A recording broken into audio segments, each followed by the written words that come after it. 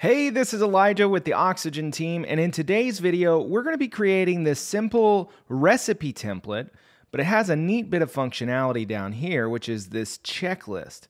Now, this checklist is based on an advanced custom fields repeater, but the checking and unchecking functionality is all just HTML and CSS. So we're going to build these things out in Oxygen. So let's take a look on the back end and see what we have going on. First, you're going to need Oxygen, of course, custom post type UI, which is free. And then for the repeater field, it requires Advanced Custom Fields Pro. So you'll have to have the Pro version of Advanced Custom Fields to implement this. I've already set up a custom post type called recipe, and I've created one recipe so far. And if we take a look here, we can see how the repeater is set up. Basically, we have title, content, and then down below the Oxygen meta box, we have a repeater, which is just a list of simple text fields. Now, an important thing to know about this checklist we're creating is it's not saving the checked state.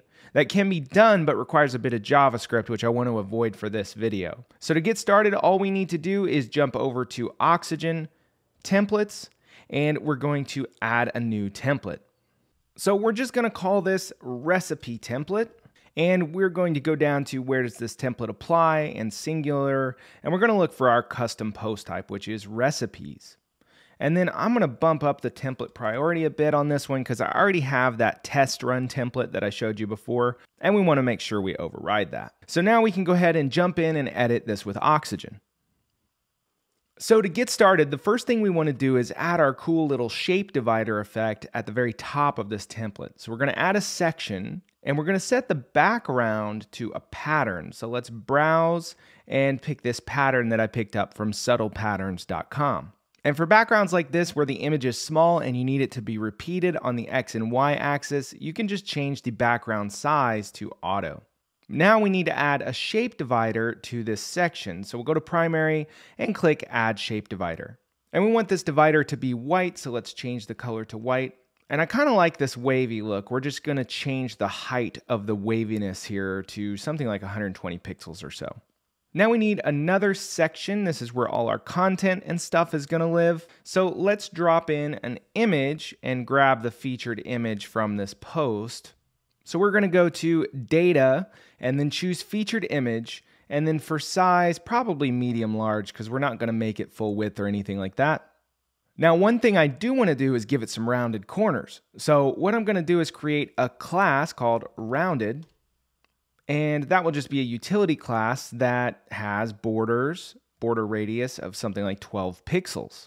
And then let's go to advanced and let's lock that selector. Now let's select the image ID again, and let's select this section and center everything horizontally. Now, another thing I want to do is have this image kind of overlay this shape divider here.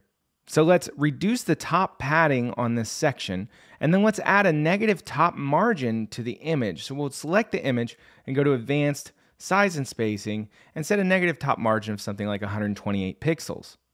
Now, if we want more of this pattern visible, we can add some padding up here. I think that looks reasonably good, so we're going to go ahead and move on to adding the title. So we'll add a heading, and on a normal site, you would already probably have an H1, so you might want to set this to H2. Just make sure you don't have multiple H1s on a page. But for this context, since I don't already have an H1, I'm going to set it to an H1, and then I'm going to go ahead and insert some data here and choose the title of the post. So now you can see that we have the best cookies ever made, maybe, as a title. So let's add some margin below this image. We'll select it and go to Advanced Size and Spacing and add 32 pixels of margin below it.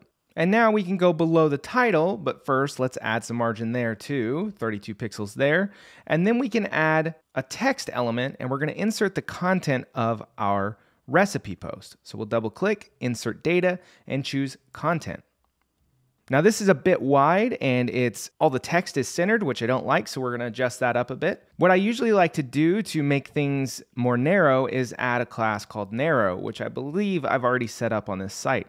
I do have the class, but none of the styles are there. So usually what I'll do is go to Advanced, Size and Spacing, and set the max width to whatever width I want it to be on a desktop screen. So usually something like 992 pixels or 768. That looks pretty good. And then for width, I just set it to 100%, and that allows it to scale as you narrow the viewport width. So we've got responsiveness baked into these styles. Now I want to go to the ID of the element. Since narrow is a utility class, let's lock that. And then let's go to the ID of this text element and go to typography and align all the text to the left. Perfect. Now let's go to advanced size and spacing and add 64 pixels of margin below that. The next thing we need to do is add our little recipe list, our checklist. So we're going to add a div, and let's give it a class of checklist wrap, and let's give it that rounded class too, because I want it to have the border radius. Now let's go back to the checklist wrap class, and we're going to set the background image to the same thing we used for the header to add some design interest here, and set the background size to cover. And then let's go to advanced size and spacing and add 32 pixels of padding all the way around. Now we're going to add some text here that says ingredients list. So let's do ingredients list, and let's set it to white and a heavier weight like 600. Now we need to get into doing our repeater stuff. So we're going to add a repeater, and we're going to go to query, and we're going to use the ACF repeater option here, and then choose the recipe ingredients field. Then click apply query params, and we're going to get a list of items here. So the first thing we can do is we can drop in some text, which is just going to be the ingredient text. So let's double click that, insert data, and go to repeater field and choose ingredient. Now we're also going to want to adjust the typography of this. So let's go to advanced typography. The color's okay, but I would like a heavier font weight. So let's go to 600 or so. And let's change the font size to 18 pixels. And let's give this a class of checklist wrap ingredient title. Now we're going to do something really tricky here. We're going to add a div, and let's go ahead and move it to the left of the ingredient title. And let's give it a class of checklist wrap checkbox. Now what we're going to do is we're going to use this custom tag option. So let's check use custom tag, and let's change the tag to input. And then under advanced attributes, we're going to add a type attribute of checkbox. So this makes this literally into a checkbox. Let's apply that attribute, because right now it's a text box. So now you can see it's actually a checkbox. Now it's going to look a little wonky in the builder, but that's okay. It'll look fine on the front end. Oxygen just imposes an 80 by 80 pixel width and height for divs, so it's going to look a little bigger than it actually is. And speaking of how big it is, let's change it to 24 pixels by 24 pixels. And if we want to bypass that min width and min height, we can go back to the ID and change the min width here to 0 pixels and the min height to 0 pixels. That way it'll actually reflect the size. So let's go back to our class. Everything looks good except for we do need some margin on the right-hand side, so let's add 16 pixels. And then let's select the repeater div and make sure everything's laid out horizontally and centered, vertically, and aligned to the left. So now we have our nice little checkbox here. I also might want some spacing between these items. So the best way to do that probably is just add some padding. So let's add 4 pixels on the top and the bottom. And then we don't really need any on the left and right. The other thing we could do here is we could add the narrow class to this checklist. Let's see what that looks like. That doesn't look too bad, so we'll probably leave it. Let's select the checklist here and let's center everything. So our ingredients list is right in the middle. And then let's increase the font size to 32 pixels.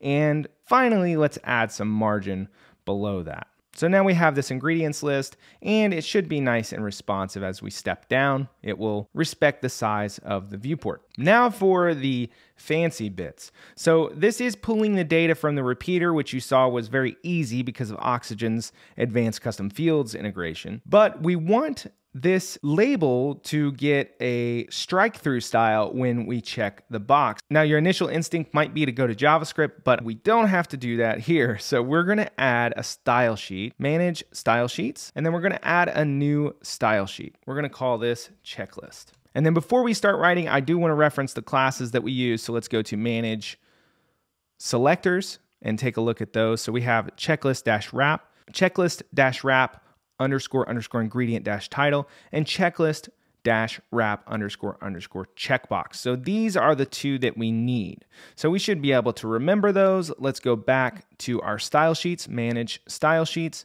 and open up checklist. So checklist dash wrap underscore underscore checkbox. And let's test the selector, display none. And let's add an important to make sure that we're not getting overridden by something. So we know we're applying to the proper selector here because that disappeared. Now what we want to do is select the element after it. So we can either use a wildcard, but since we know what the class of the element after it is, we can just target that directly. So it's checklist dash wrap underscore underscore ingredient title, I believe. Yeah. So you can see those titles disappeared. Now what we want to do is we want to affect the styling of this, but only when one of these checkboxes is checked. So there is a pseudo selector for that, which is :checked. So now this style will only apply when one of these boxes is checked. Let's go ahead and check a box, and you can see that the text disappears. But we don't want it to disappear. We want it to get a line through it. So we're going to set text decoration line through. And now we can save that, and we're going to be brave and not even test it in the builder. We're just going to jump to the front end. And you can see here that we have our layout. Now we have one little visual glitch there, and that is probably a z-index issue. So let's first make sure our section isn't set to overflow hidden. So under layout, our overflow should be visible, and it is. Now we just need to raise the z-index of this image. So let's go to advanced layout and set a z-index of like 100 or so. And let's refresh on the front end, and that issue should be resolved. There we go. Now we have our nice overlay with our wavy patterned background there. And as we scroll down, we have our ingredients list. Now, if we check one of these, we get a strike through on the ingredient name. So I have seen this on other sites, especially cooking sites, of course, and it's actually super useful when you have a recipe on your phone and you're working through it to be able to just tick those items off so that you can keep track. The only way that I would probably improve this if I had a little bit more time is I might add some JavaScript to save the checked state in local storage so that if somebody accidentally refreshed or something, they could come back and still have their progress. Now, the only downside of that is if they're coming back to the recipe to do it again, they would then have to uncheck all the items. So then you have to add a button to uncheck or check them all. And it just gets a little bit more complicated. So today we're just addressing this simple implementation. So again, this is Elijah with the Oxygen team, and that's how to create a simple recipe template with an interactive checklist of ingredients. Thank you very much for watching.